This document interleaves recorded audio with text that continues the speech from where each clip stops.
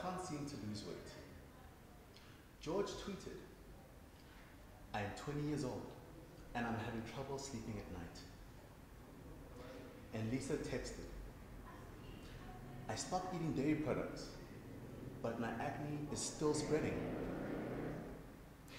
Those are a few of the questions that we are picking up from you to us.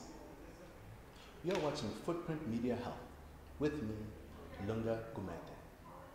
And joining us today is the internationally renowned Dr. Christine, a healthy lifestyle coach. Keep it Footprint Media. Okay, when you go ahead now, when you go again now, just go a little, not too fast, just the pace. Bring it up a bit, yeah. Okay. And then put the mic very close to your mouth, yeah. All right, will do. Kanye wrote on Facebook, I eat healthy and exercise every single day, but I can't seem to lose weight. George tweeted, I'm 20 years old, but I'm having trouble sleeping at night. Kindly advise. And Lisa texted, I stopped eating dairy products, but my acne is still spreading. Please help. Those are a few of the questions that we are picking up from you to us. You are watching Footprint Media Health with me, Lunga Gumede. And joining us now is the internationally renowned Dr. Christine, a healthy lifestyle coach. And she'll be answering your questions after this short break.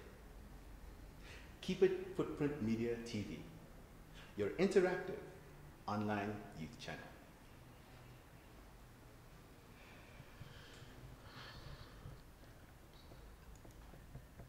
How did you feel about what you just auditioned today? I'm kind of pleased by it. Are you kind of pleased? Yeah. When you read it? I kind of feel like it was kind of in my sector, kind of what I'm good at. I do know, I feel that I am good at talking and presenting myself in a certain way. So I do kind of feel this kind of play to my talents in a way. Being an IT person, you're probably like vaguely a perfectionist, and so when you get given a script, you want to remember it word for word. And if you've remembered it word for word, you're happy with the performance. But unfortunately for me, that's not what makes the performance, that's not the only thing that makes the performance good. And that's not really what I'm looking for in a presenter. You know, I'm looking for somebody who is like, at the same time, you know, sport is, I also see you in sport. I don't see you in anything else. I see you in sport.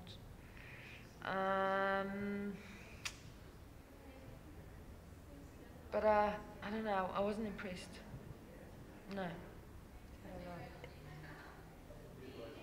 I'll say yes. I kind of want to see what you'll bring to the table, and it's just this sports thing that I keep seeing, and it's just, I don't know, it's something that makes me want to say yes.